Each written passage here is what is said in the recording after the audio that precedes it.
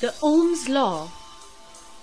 The current flowing in a conductor is directly proportional to the potential difference across its ends, provided that the physical conditions remain constant.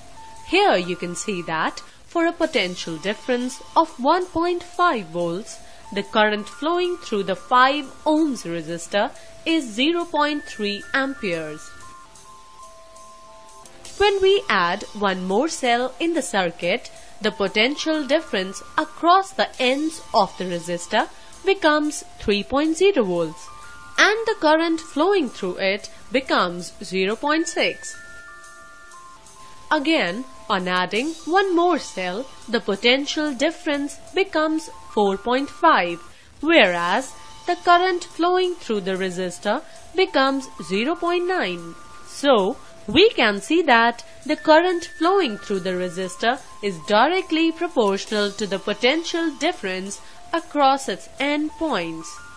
The law is well explained by the graph between V and I, which is a straight line, and straight line graph shows that I is directly proportional to V.